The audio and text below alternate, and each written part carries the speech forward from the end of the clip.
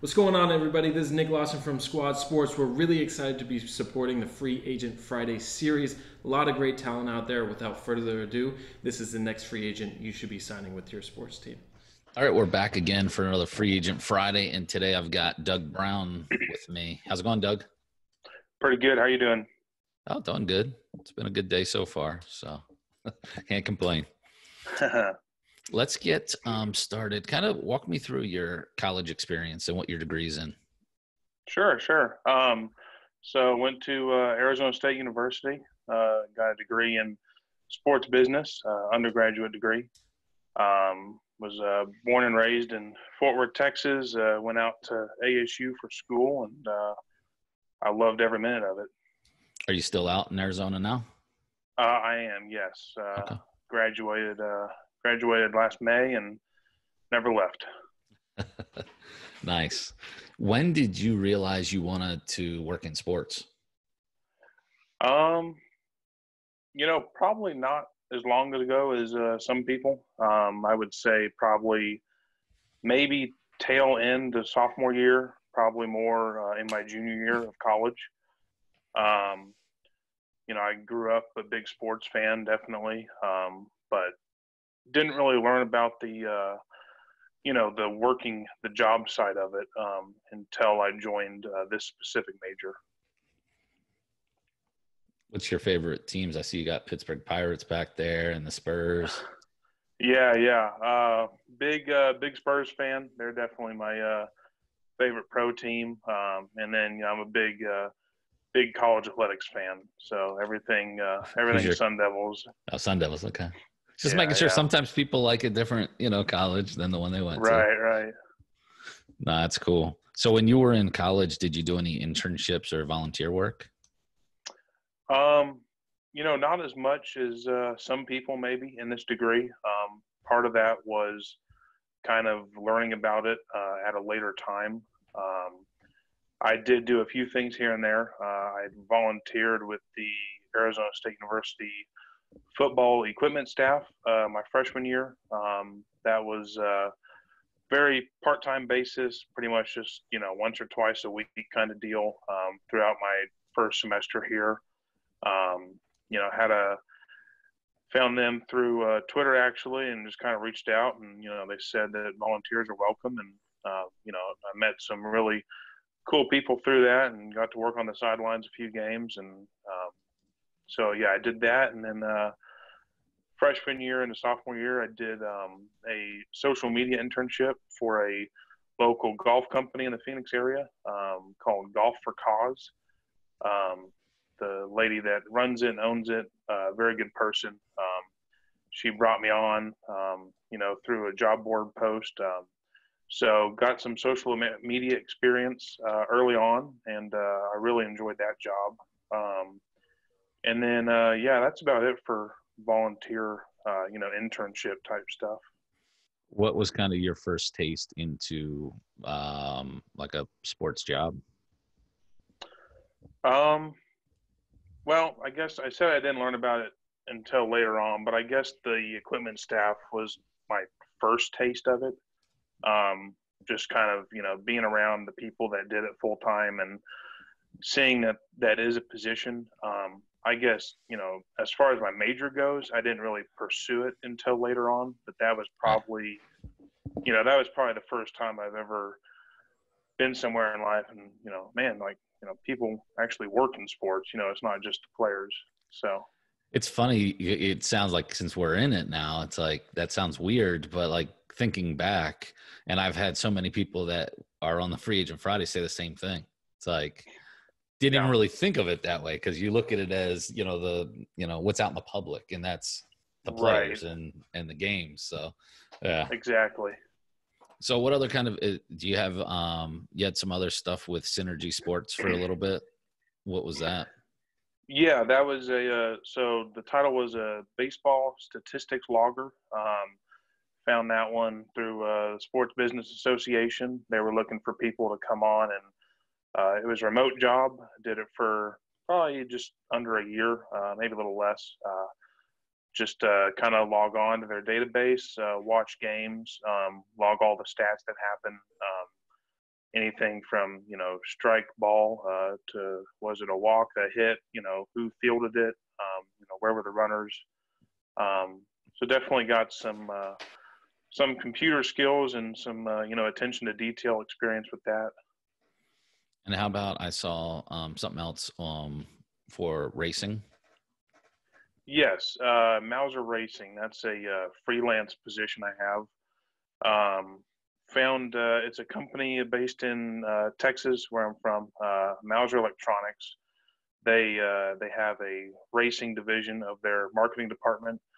They sponsor an IndyCar, a Formula E team, and also a World Endurance Championship racing team. And so that's, like I said, a freelance position that I do. I run all of their social media, write press releases. I do some blogs for them. But yeah, that's probably my biggest experience so far, all social media related. I work right alongside the IndyCar team and the Formula E team to get content out for the sponsorship side. I've had the opportunity to go to a couple different races Nice. on the Formula E series and the IndyCar series to do some in-person social media and do some other stuff around the track with that. Did you have to do like any graphics work when you were doing any of the social media stuff, or was it just managing the overall platform? Yeah, it was basically managing, sending out, day-to-day tweets. The graphics and stuff like that was actually done all in-house by the home company, by Mauser.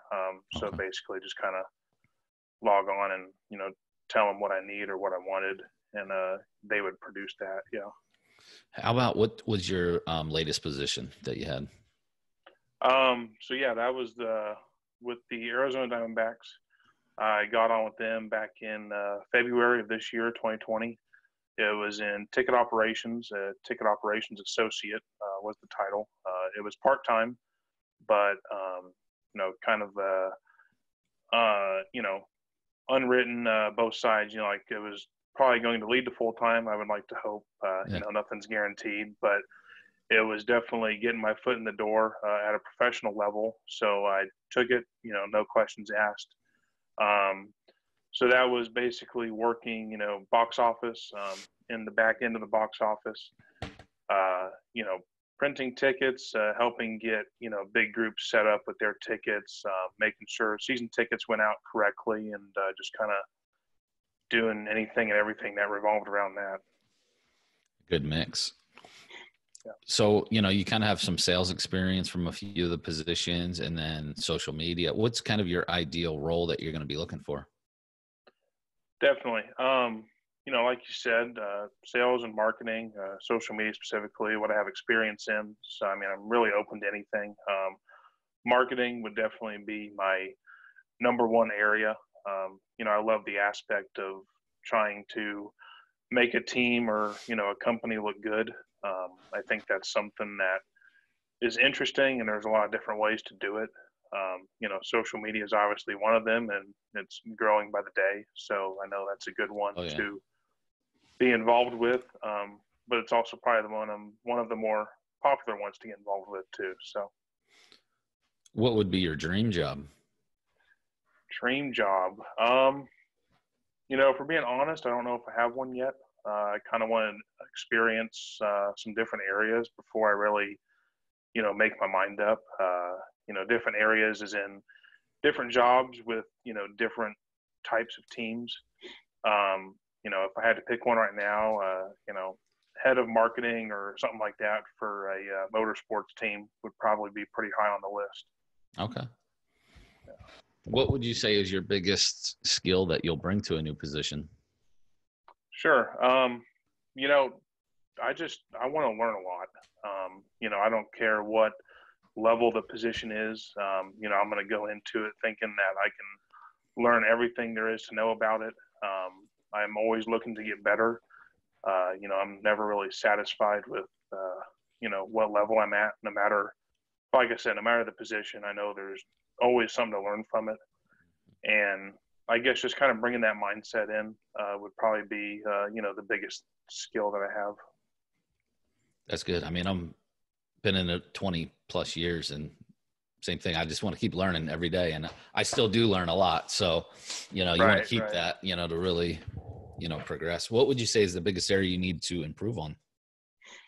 Yeah, probably my confidence. In a social setting, I'm not necessarily a shy person, but I wouldn't say I'm really outgoing either. And I think that kind of transfers over to work. I'm not the shyest person in the office, but I definitely want to get better at, speaking up and making my voice heard. And, learning the right times to do that. But I know, sometimes whether you're the new guy or the oldest guy, if you have a good idea, people always want to hear it. And, I want to get better at making myself, speak up and share those ideas and share my comments. That's really good. How would you define success? Success for me, in like a professional setting, would be, if I can make the jobs of the people around me easier, whether it's a coworker or my boss or my boss's boss, if I can make their lives easier, then I would say that I've succeeded at what I'm doing. Sports, obviously, like your team winning a championship or something like that is the obvious answer. But yeah, for a professional level, if I can just do whatever I can to help the people around me, I would say that I'm doing pretty good. Nice. Yeah, it's good.